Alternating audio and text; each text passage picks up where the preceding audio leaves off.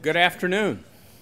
It's a pleasure to welcome everyone to the first presidential lecture on neuroscience at Boston University. And it is really a very special event. Not only do we have an outstanding distinguished speaker this afternoon, but we have an occasion to celebrate what marks the first official function of the Boston University Center for Neuroscience. And what I see when I look at the audience here, I'll come back to this in a minute, is colleagues and friends from both campuses coming together and braving Boston traffic, all of our medical campus colleagues to come over and inaugurate the lecture series, and I'm very, very pleased to see you here. It seems like a reoccurring theme in my professional life as a university leader to be blessed with a truly excellent faculty working in many aspects of neuroscience research. But as is true in many emerging areas of science and technology that are as broadly based as neuroscience, these faculty members have homes all across the university. Here they come from the departments of biology, math and statistics, psychology, cognitive and neural systems, all in the College of Arts and Sciences, biomedical engineering and psychiatry, neurobiology and anatomy, and pharmacology and radiology in the medical school. And I know I've left a few out. And from Sargent College. And what we have as a goal, and started a couple of years ago, was simply to create a set of opportunities for these faculty members and their students and postdocs to seamlessly collaborate, and through their collaborations do outstanding high-impact research, and as well as to form the programs that will train the next generation of outstanding researchers through interdisciplinary graduate education. Seems simple, doesn't it? It's what everyone calls the theme in universities today of interdisciplinary research and education.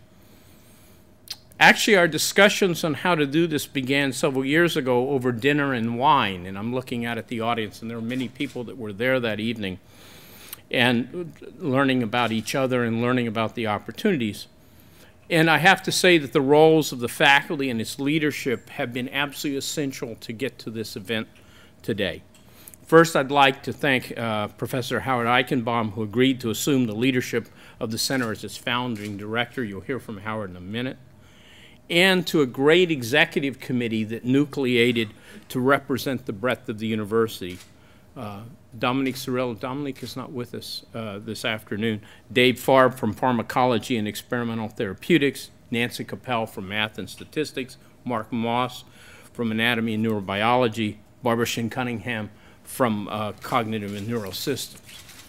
It's really a great group of colleagues representing the breadth of what's going on at Boston University in neuroscience. We've also had great leadership from leaders of our schools and colleges, from Karen Antman, the Dean of the School of Medicine, Virginia Sapiro, the Dean of the College of Arts and Sciences, Ken Lucci from Engineering, Gloria Waters from Sargent College, all who have been very facilitating and very supportive of this effort.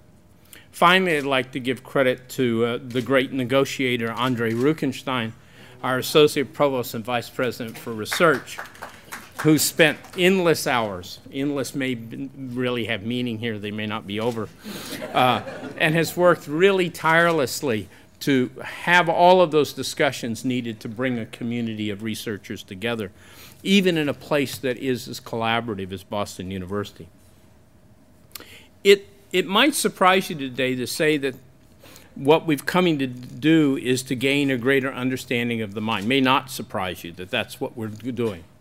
What I'd like to do is just end my remarks by talking about what I hope this afternoon marks the beginning of. I hope this afternoon marks the beginning of a launch for a great set of collaborations between our faculty and students from all across the university, and a great era for neuroscience research at Boston University.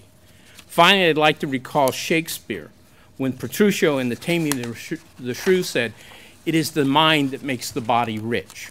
I look forward to an intellectual richness that comes from what begins this afternoon and from hearing many, many good things from this community going forward. Let me turn to Howard Eichenbaum to introduce our speaker and my good friend, Bob Desimone.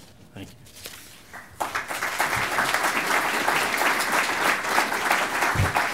Okay. Hello, everybody. I have the great pleasure and terrific honor of introducing our speaker today, Dr. Robert Desimone. I actually first met Bob, I don't know if he remembers, when I visited the laboratory of Charlie Gross at Princeton when he was a graduate student, halfway through his career there. Once he finished his PhD at Princeton, he moved to NIH and established a laboratory there. Was a laboratory member for several years before becoming the laboratory head for some years, and then eventually ascended further to becoming the scientific director of all of NIMH. Which is indeed a very awesome responsibility, and he did some terrific things for the intramural program at NIMH when he was there. He's been awarded many academic honors, including to the election to the National Academy of Sciences, and now has very nicely, lucky for us, has been recruited by Bob to the Boston community, and is currently the director of the McGovern Institute over at MIT. Getting more to the science specifically, Bob did landmark work, really pioneering landmark work on the issue of how attention directs and instructs perception and the neural mechanisms by which that occurs. For that, that's the cause of winning the awards that he's accomplished. This has enormous impact not only for perception but for memory, which of course is the most important thing the brain does. All of which we'll hear about the specifics of today in his dive back into research and off to some extent of administration. So without further ado, let me introduce Bob, who's going to tell us about neural synchrony and selective attention.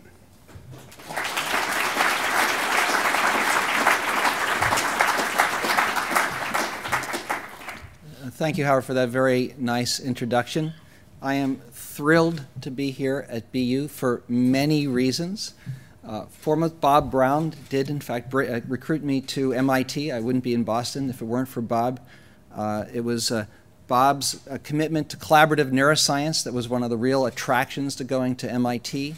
If it weren't for Bob and Chuck Vest, we would not have our McGovern Institute building. It was Bob and Chuck brought the McGoverns to MIT. I remember one of my first missions from Bob when I got to MIT was to bring together the imaging center between MIT and Martinos MGH to get everybody working together so we can have an imaging center.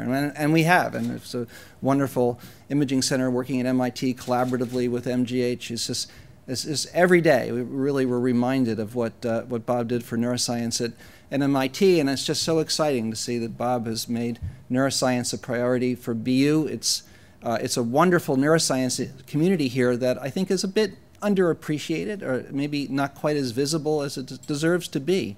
There's just so many fantastic scientists, neuroscientists here at BU, the Center for Brain and Cognitive Systems, the Psychology Department under Howard, Steve's group with the modelers, Nancy Capella. There's so many people, and even I have to say I'm really happy to see in the audience Julie Sandell, who was an undergraduate at Princeton when I was a graduate student, and I taught her, and I think or maybe her first neuroscience laboratory class. Anyhow, it's just great. I feel like it's a homecoming coming here to BU, and I'm really thrilled to be able to tell you about some of the work we've been doing in my lab. So I'm going to tell you today about work on selective attention and neural synchrony. It's the type of attention that we study in our lab is the type that allows the student, for example, to concentrate on the task at hand and block out all the distracting information around her to get the job done.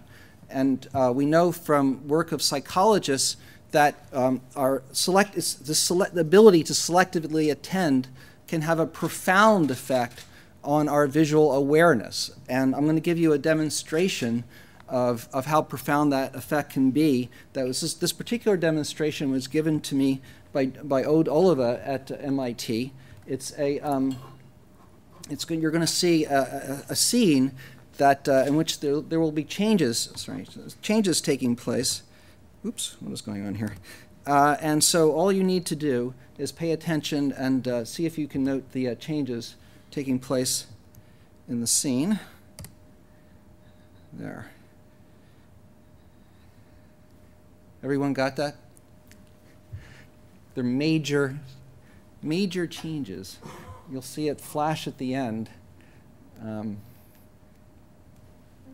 don't know if you picked that up, but The people appeared in the scene that weren't there. The sign disappeared. The doors changed. The stores changed. I mean, basically, the whole thing completely evolved before your eyes. And I think this I think is a really good demonstration that we have this sense that we're aware of all the stuff around us all the time, but it's actually really an illusion. We're really aware of a tiny bit, and it's the part that we pay attention to.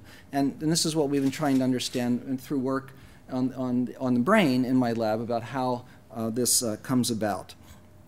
And the particular neural system that we've been studying is the visual pathway of the monkey, which is illustrated here. This is the visual pathway that begins in the primary visual cortex and goes down into the temporal lobes through areas like V2, V4, and these temporal lobe areas that processes the visual features of objects in the scene. And we believe, and I'll be talking a lot more about this later, this is the system that's under the sort of top-down control of systems that are important for control of attention, including in the parietal and prefrontal cortex. So we've been, for many years, studying how attention affects the processing of objects in scenes along this pathway. I'm not going to go recount the now many years of the early work that we did on this system, simply to say that as you go along this pathway, everyone knows that there's an increase in receptive field size along the pathway. So in the primary visual cortex, the neurons are sensitive to essentially the little pixels in the scene, whereas by the time you get to the temporal lobe, you have cells that are sensitive to the entire scene, all the objects in the scene, and that attention works by modulating interactions between the stimuli in these receptive fields, so that by the time you get to the temporal lobe, you may have only a representation of the attended object. And we developed models of how this comes about, and this was a particular mathematical model that was developed by John Reynolds in the lab. And I have to say that John was a graduate student here with Steve Grossberg and Gail Carpenter, then came to my lab to learn physiology, and really he had a profound effect on my own lab, and he's now gone off and is running a wonderful lab at the Salk Institute with this combination of modeling and neuroscience, which I think is so important. Anyhow, in the model that John developed, that in fact has many features of Steve Grossberg's models, he had a mathematical formulation for how it was that a neuron that received inputs from other neurons could be biased by attention so that it would respond primarily to one stimulus or another within its receptive field, filtering out the distracting information. So this represented sort of where we were at on the order of 7 or 8 years ago. And what the problem that we took on at that time was trying to understand more about how this attentional bias, this top-down attentional focus, how it actually changes the processing, how cells process information through their action potential trains.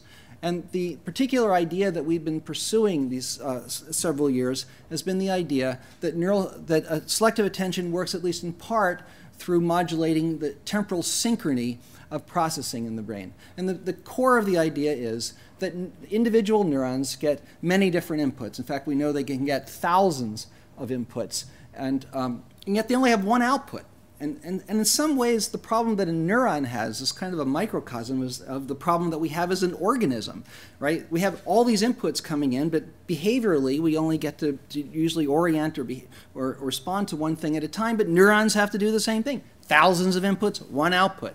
So what controls the output of the neuron at a given moment in time? Well, we know that neurons can integrate information usually only over a few milliseconds. So the idea has come about that if some of the neurons that provide inputs to the target neurons synchronize their activity in time so that their action potentials are lining up in time, like you see in this cartoon here, that these neurons would have a greater impact on the target neuron than neurons projecting in whose firings are asynchronous in time.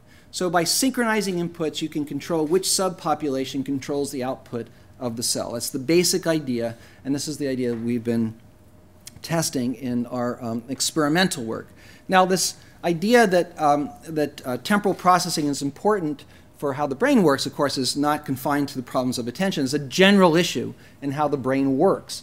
We know, again, as I just mentioned, that neurons have limited integration times, and people who have actually studied these integration times, as in this example that I've shown here, that was published some years ago in Science, where the integration time was measured by electrically shocking the inputs to certain hippocampal cells and then measuring how much jitter between these inputs the cell could tolerate to get a certain firing rate out. And they found that the inputs had to be synchronized to within a few milliseconds to get spikes out of the target cell.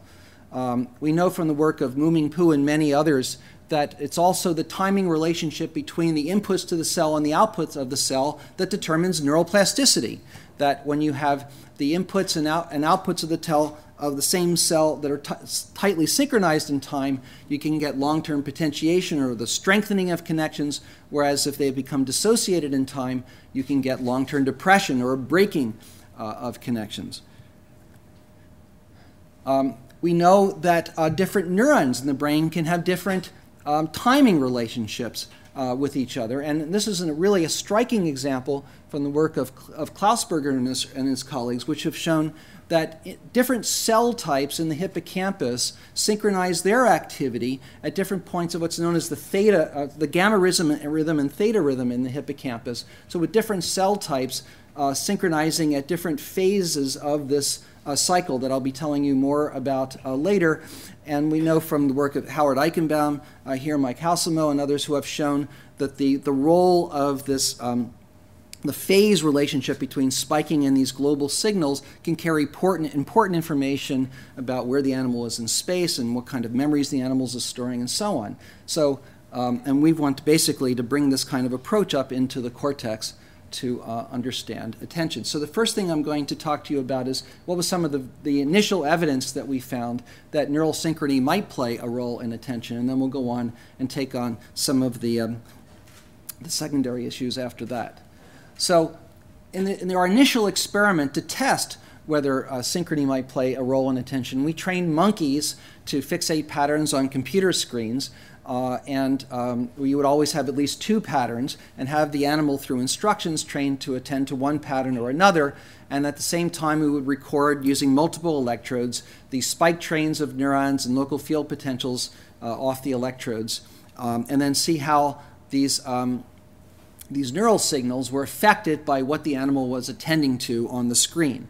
And I'm not going to go through all the details of tasks we used to train monkeys, but the basic idea is the monkey's fixating throughout the trial, and we reward the monkey for holding fixation. We can measure receptive fields of cells. The little cone and circle indicates where the animal's attending. And then in this particular task, there were little grading patterns, and the animal was cued to attend to one grading pattern or another. One could be inside the receptive field and one could be outside, and the animal would release a bar when the grading pattern that was cued or at the attended location changed its color, and then it would get a juice reward. And at the uncued location or distractor location, there could also be color changes, but the animal would be trained to ignore those and only pay attention to the thing that had been cued on that trial. And then we could go back and forth and cue the animal to attend to another location, now ignore the location in the receptive field of the cells, and go back and forth, looking at the effects of the animal's covert attention on the responses of cells to the stimuli in their receptive field. Now, I've mentioned this local field potential a number of times. So what's that? Well, anyone who's seen a raw signal coming over an electrode has seen that you have action potentials of cells riding on top of these slow fluctuations like you see here. And if you separately filter these raw electrode signals for the low frequencies versus the high frequencies, you get out the spikes in the high frequencies, and you get out these slow fluctuations in potentials in the low frequencies. And it's thought that these slow potentials are coming mainly from the synaptic potentials of all the cells in a local volume of cortex, probably on the order of about 1 or 2 millimeters in the cortex. And that, for us, provides a very useful signal, or very useful time base, I guess you would say, for looking at the activity in a small volume of cortex, because you're looking at the sum of all the, in a sense, the sum of all the synaptic activity in that volume. Now, the traditional way that people have tested for interactions between two neurons at a fine temporal scale is to look at the correlations in the spike trains of those cells from one neuron and another. Now, one of the problems with that approach is that if you just take two random neurons in the cortex located, a millimeter apart, the likelihood that these two neurons will be connected with each other and show high precision, temporal precision in their firing rate is very low for any two random neurons. But if you have a measure of the local activity in a volume and you can compare the firing of one cell to that local activity of a volume, then you have a much greater chance of detecting that a cell has synchronized its activity to a local population of neurons, and you can do this for one cell or another. Now, we know that the firings of cells do have a relationship to this local fluctuation of synaptic potentials, and one way you can see this is if you take the spike-triggered average of this local field potential as shown in this example here. So you just average the local field potentials occurring at the same time as the spikes, and what you can see here is that the action potentials are occurring at the time of maximum depolarization in this local population, and then you can see there's this kind of ringing structure around it. And that ringing structure tells you that there must be some oscillatory pattern in the fluctuations of these synaptic potentials, and cells are synchronizing their activity to these oscillatory patterns that might occur in different frequency ranges. Now, when we do this experiment that I just described, having monkeys attend to one stimulus or another, either inside the receptive field or outside, we collect data such as what you see here, which is an example summed from a large population of V4 neurons, which is an area that's intermediate along that processing pathway that I described. What you can see, and this is a conventional firing rate histogram, not taking into account temporal structure. The red line is the firing rate when the animal is attending to the stimulus in the receptive field. The blue line when the animal is ignoring the stimulus in the receptive field. And you can see that there's a greater firing rate when the animal is attending to that stimulus in the receptive field. And even though that the same physical stimulus is there in the ignoring condition, the firing rate has been suppressed if the animal ignores it. And if you look at that spike-triggered average of the local field potential, which is shown here, again with the red line in the attended condition, the blue is the unattended, you can see that there's a greater amplitude of this average and more structure to it when the animal's attending to the stimulus in the field. And we would like to be able to quantify these effects of attention on this temporal structure. So the way we do that is we take that again. We take the raw electrode signal, you pass it through either low-frequency filters or high-frequency filters. We use the multi-taper filter technique developed by Parthamitra to analyze the coherence between the spikes and the local field potentials in different frequency bands, and you get out in this coherence measure a number that ranges from 0 to 1, where 0 means there's no relationship, and 1 would mean there's an absolutely constant relationship between the phase and amplitude of the spikes and the local field potential. And we do this both within electrodes, and we do this across electrodes as a control to make sure that the spikes we're recording from aren't actually generating the local field potential on that same electrode. If we get the local field potential from a nearby electrode, then we don't have to worry about any cross-contamination. So we go through all this. We record from these neurons in V4 under these conditions, and this shows the coherence spectrum averaged across a population of cells. So what do we see here? Well, first thing we see is that the spectrum has this big peak in this range from about 40 to 60 hertz. And in the frequency world, this is known as the gamma frequency band. This means spikes are occurring within a couple tens of milliseconds in relationship to some structure in the LFP. And that's, from all we know about cell integration times, that's sort of the sweet spot for in the time range that cells will integrate synaptic inputs.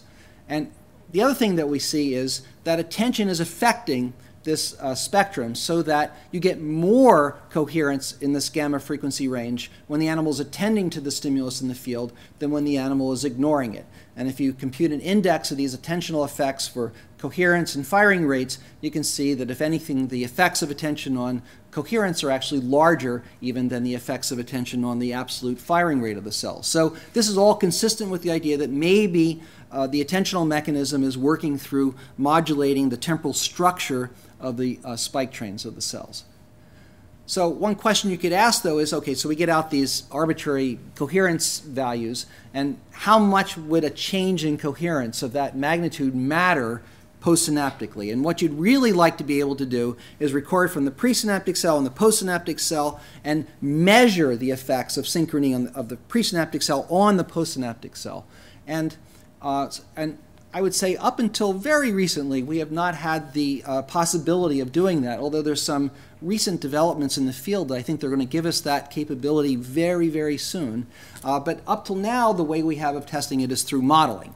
And this is just a simple model that was created by Steve Gotts in my lab of a neuron getting inputs that could be either synchronized or not in time, and measuring the effects of synchrony on the output firing rate, which is shown here, which is the input firing rates of the cells and the output firing rates of the cells as a function of the coherence of these of the inputs. And in this case, he just modeled the local field potential through the integrated synaptic potentials in this model. And what you can see here is, first of all, of course, the output firing rate goes up with the input rate, but also that the firing rates go up as you increase the coherency of the input firing rates along the same range that we find in our attentional manipulations. Now, there's a substantial effect at all firing rates, but as a proportional effect, you can see that the biggest effects of a change in coherence on output firing rates is at low firing rate frequencies. And if you think about it, this makes sense, because at really high frequencies, there's so many spikes in short periods of time, it doesn't matter that much if they exactly line up to the millisecond. But at low firing rates, which is what we typically find in the cortex, you get a big bang for your buck by lining those input spikes up in time, and they can have a dramatic effect on firing rates. And I should say that this model was developed before we had evidence that the output cells might also be synchronizing their responses to the inputs.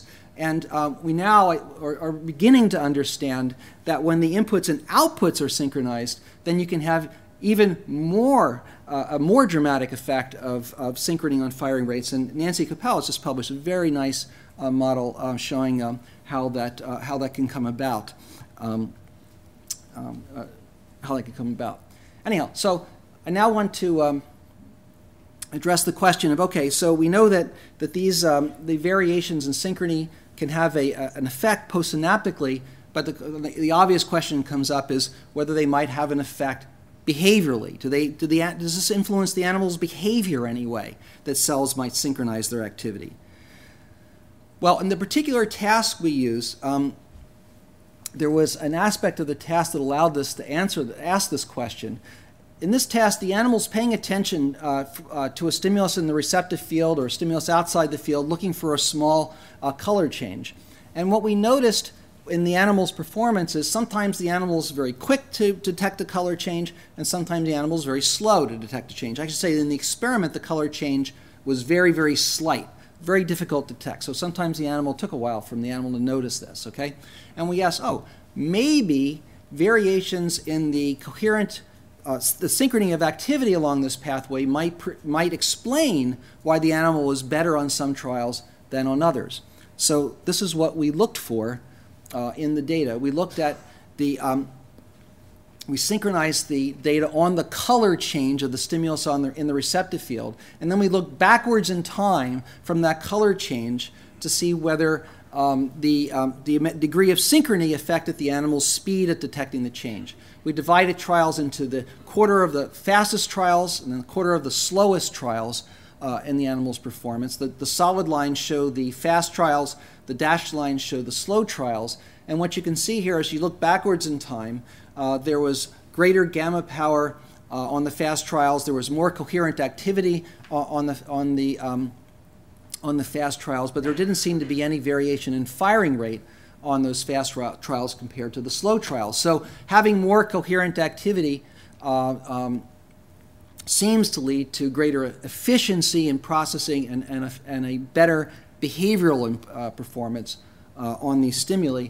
And I should also say that we, as a control, looked at whether synchrony at the unattended location predicted the animal's performance on this task. And actually, we found an inverse relationship there. So if at the unattended location the cells were more synchronized at that location, the actual animal was actually slower at detecting a change inside the receptive field. So it was specific to just the place that the animal was attending. You needed the synchronized activity to get efficient neural processing. So those of you who know about the structure of the cortex is a very complex structure. And one of the obvious things about the structure is that it has a laminar structure with different cell types in the different lamina. And Beth Buffalo, when she was in the lab, asked whether there might be variations in neural synchrony according to the lamina in which the cells were located. And indeed, she found in this area V4, which we focused a lot of our experiments, there was a dramatic difference in synchrony between the superficial layers and the deep layers in the cortex. Where all of this gamma synchrony that we had been finding in these experiments, this is what's characteristic of the superficial layers, the top layers of the cortex. Whereas in the deep layers, there's almost no gamma synchrony. Instead, it's a very low frequency, or known as the alpha band of synchrony, or somewhere around 10 hertz, and an inverse relationship between the attentional effects on gamma and the attentional effects on alpha. So when you attend to a stimulus, you increase the gamma frequency synchronization and decrease this alpha frequency synchronization. And this turned out to be true not only in V4, but at every area that we studied along this processing pathway in V1, V2, and V4, all had the same structure, that it's the superficial layers that have the gamma frequency synchronization modulated by attention, and the deep layers do not. We found another difference between the superficial and deep layers, and a difference that also shows us the progression of attentional effects along this pathway that's illustrated here when we looked at the firing rates of cells, which just shows the conventional firing rates averaged across populations of cells in areas V1, V2, and V4 in both the superficial and deep layers. And the attentional effects on firing rates are also greater in the superficial layers.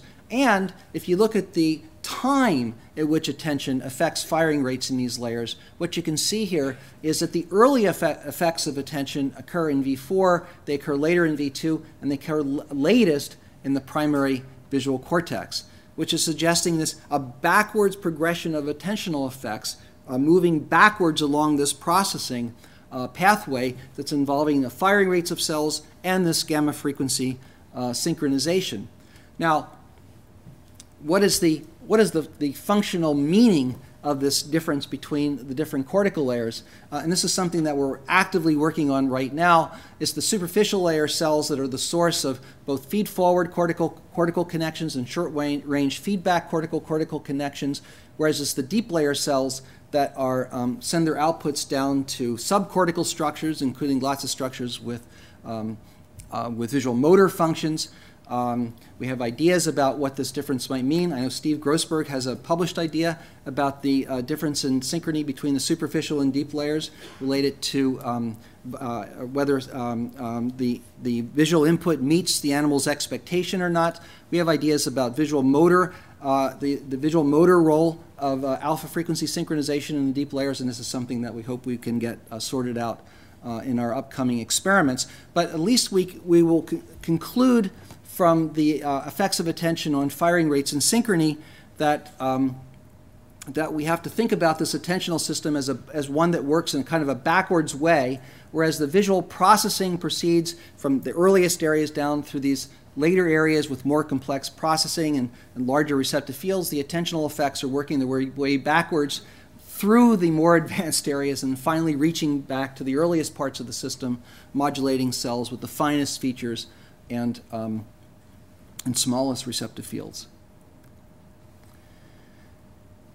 Okay, so now I want to get to the what are the sources of inputs that are affecting synchrony along this processing pathway, setting up this backward chain of attentional effects along this pathway.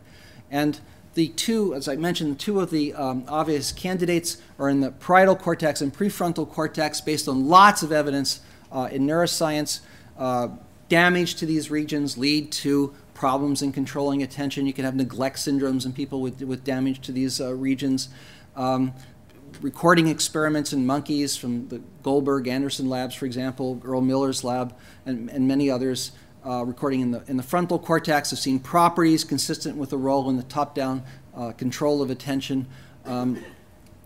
We asked the question of whether we could find direct neural evidence that in this case, the frontal eye fields in the prefrontal cortex might be a source of inputs that synchronize activity in this intermediate area V4, in which we focused a lot of our attention. So we did simultaneous recordings in area V4 and the frontal eye fields to test this idea that the frontal eye fields might be a source of synchrony. And we used a slight variation on the task I described previously. In this case, the animal would be shown a color cue, is given, later sees 3 colored gradings, and he has to pay attention to the grading that matches the color of the previously presented cue, and then waits for that stimulus to itself to change color back to white.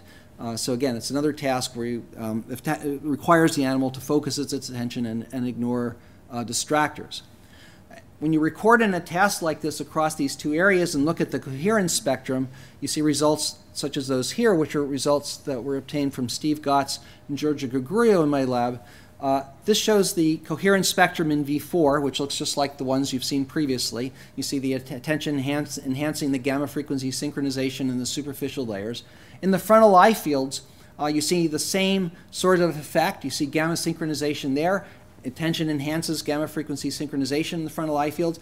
And now if you look across structures, either spikes in one structure and FEF and LFPs in V4 or vice versa, you see, if anything, the strongest synchrony that we've seen, I think, in any of our experiments where attention is enhancing the synchrony between the 2 structures.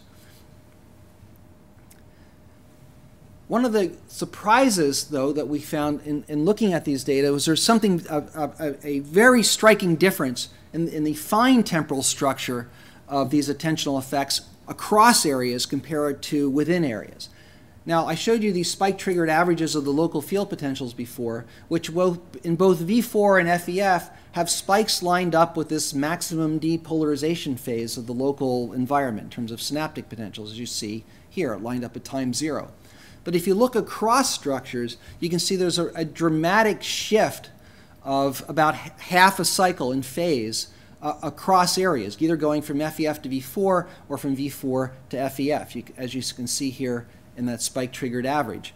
And if you look at the phase relationship of LFPs across the 2 areas, you see the same difference. And this is LFP coherence across the 2 structures.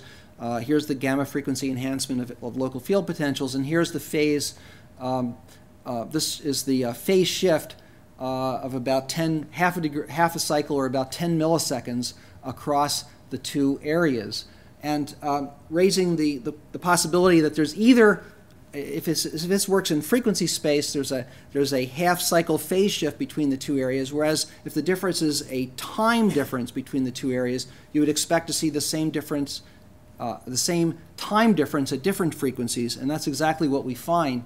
If you go to a much lower frequency range, the phase shift changes such that you still get about a 10 millisecond shift between the 2 areas. And when we first looked at these data, we thought, well, this is really crazy. Why would the brain do this? That within an area you have everything built so that the cells are firing at times when they're going to have the maximum impact on their neighbors, and it's all going to be self-reinforcing and so on, and attention enhances that and so on.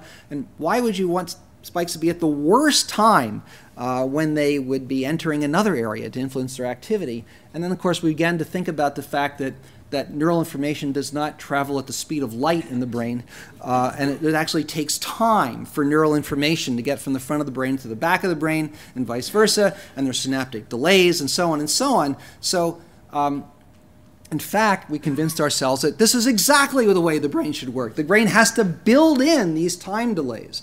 And up until this point, although other people, particularly the lab of Wolf Singer, had been showing synchronization of activity across cortical areas in certain circumstances, they'd always seen 0 phase lag synchronized activity. And when you think of it this way, That's actually the kind of crazy thing, why you want zero phase lag synchrony across brain areas, because it doesn't allow for any transmission time between areas. And instead, it's actually suggests common input varying these areas, whereas when you have two areas transferring information between one another, then you've got to build in these time delays so that everything, so the information comes at a time when the cells are prepared to receive it.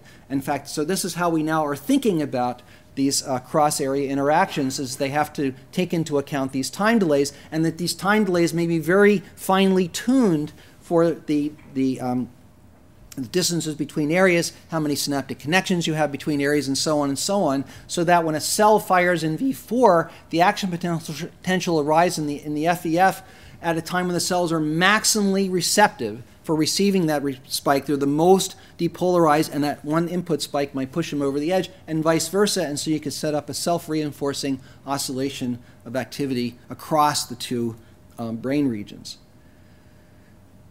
Now you could ask, okay, and when you have coupled oscillators, it raises the issue of what initiates these coupled oscillations across areas, and that's something that we're still working on in the frequency domain, but we got a clue into this from the time domain, but simply looking at the latencies of these attentional effects in the two areas.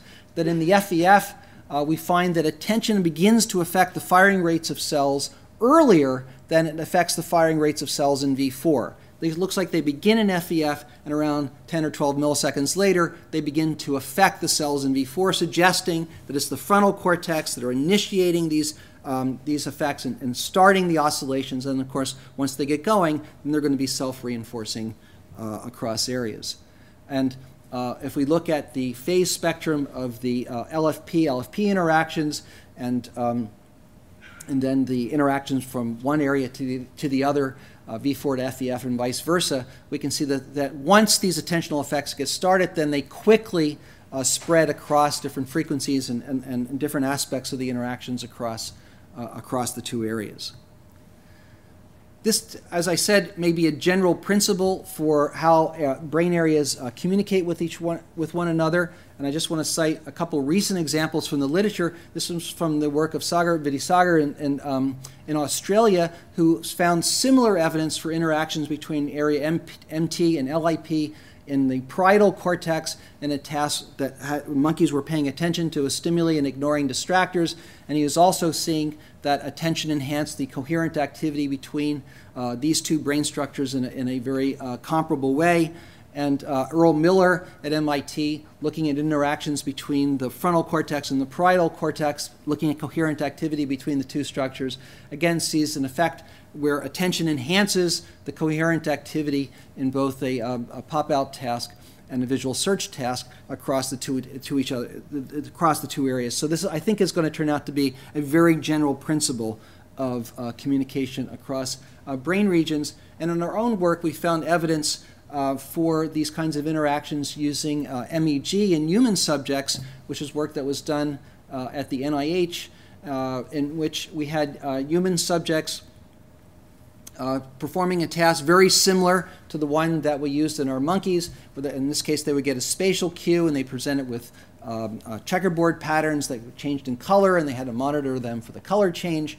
And then MEG is a technique where you can look at activity at the millisecond time scale in humans, not unlike what we can see in monkeys, although the spatial resolution of the technique is much poorer. But for these experiments, we don't actually care that much about the spatial resolution. We just want to look at the time structure. And when we do this experiment in people and look at that time structure, we see results that seem extremely similar to what we find in monkeys. We're looking at, if you look at coherent activity between the frontal eye fields and the occipital cortex, when the person's attending to the left or to the right, you see this, the colored bands here indicate coherent activity in this high gamma band that's the appropriate, in the appropriate hemisphere when the subject's attending to the right or the left, just like we see in the monkeys. And this is coherent activity across the two brain regions. And so in the last few minutes, then, I do want to talk about a different aspect of selective attention, which I have ignored in all of this work so far, which has been attention that's not restricted to a location in space. And is not restricted to a case where we have, in this fairly artificial condition where animals are trained to fixate and attend to things off of fixation. Normally, we control our own attention. We look around rooms. We try to find things and so on. And so we've been asking whether these same kinds of synchrony mechanisms work in this case where we're attending to visual features of things under our own control, and whether we might see these same kinds of interactions across brain areas in this less controlled situation. And the kind of task that we use is what psychologists have called visual search. For example, in this scene, if I ask you to find the flag in the scene, you can do that based on its features, even though you don't know where it is in advance. We do these kinds of things all the time. And we gave a similar task to our monkeys, basically find the flag, or in this case, find a target stimulus in a big array of other stimuli. And we had both a color search task and a shape search task. In this color search task, the animal would be given a color cue, and it could look around using its own free will until it found something matching the color of the cue. And in the shape search task, it did the same thing for stimulus shape, and then it would just fixate the stimulus matching the cue under both conditions, and it would get a reward. And what I'm first going to tell you about is work that was published a couple years ago, and then I want to tell you about some of the most recent work that we have in the lab. In the work that was published with Narcisse Bichot a couple years ago, what we asked was there an effect of the animal's attention to feature on a stimulus in a cell's receptive field in a case specifically when the animal was not focusing spatial attention on that stimulus. So the animal's preparing a saccade to another stimulus in the ray. We have a stimulus in the receptive field that may or may not be the thing that the animal's looking for, and we ask, does it make a difference if the thing in the receptive field has a feature that the animal's looking for or not? Well, we know that the animal's not focusing spatial attention on that location.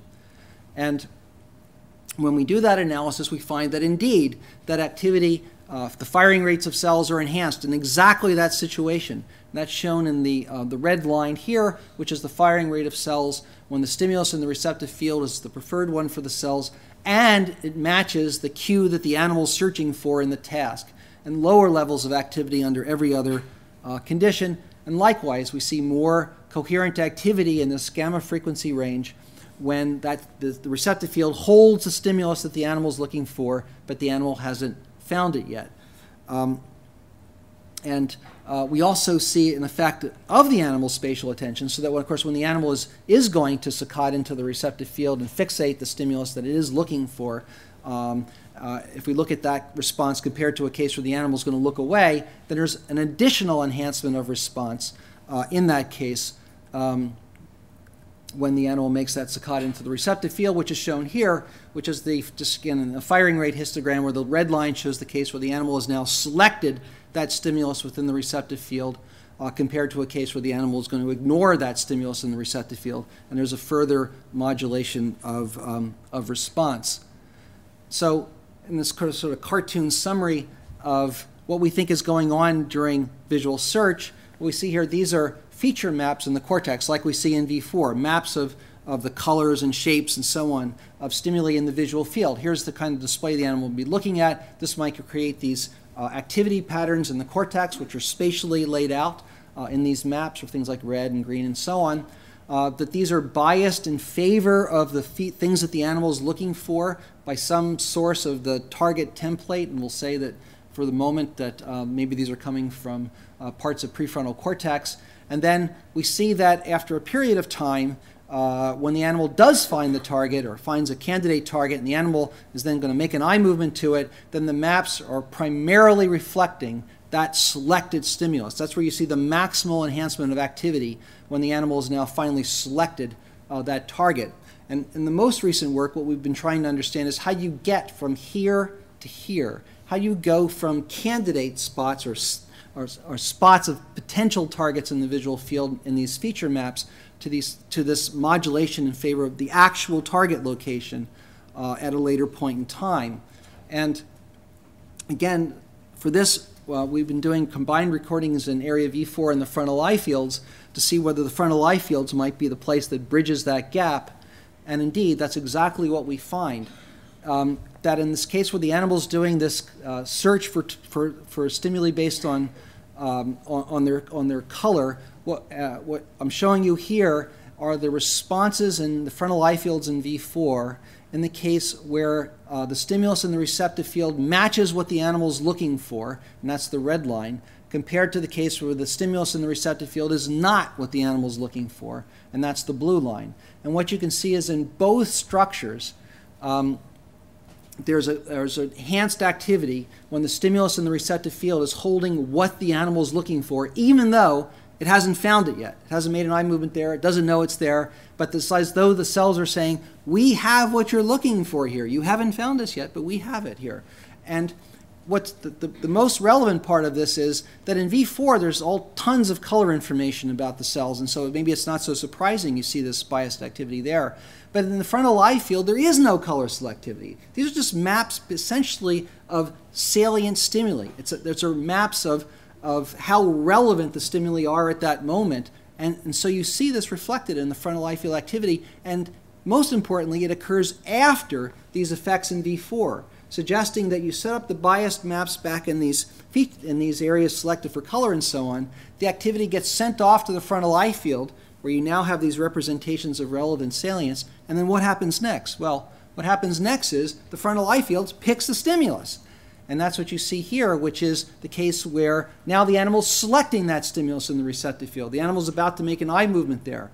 This is the red line showing the firing rates in the frontal eye field under that circumstance compared to the blue line where the animal's selecting a different stimulus. So you can see this enhancement activity that now begins very early at 54 milliseconds compared to V4, which is now later than the frontal eye fields. So now you see the final selection of the target first is happening in the frontal eye fields, then gets sent back to V4, where now you have V4 representing the thing that the animal's finally selecting, attending to, and this is what's in the animal's conscious awareness and so on. And you see this back and forth across areas. So the way we think, at least right now, the way we think this is working is you go from the feature maps back in visual cortex, biased in favor of candidate targets in the visual field. You go through the frontal eye field salience map.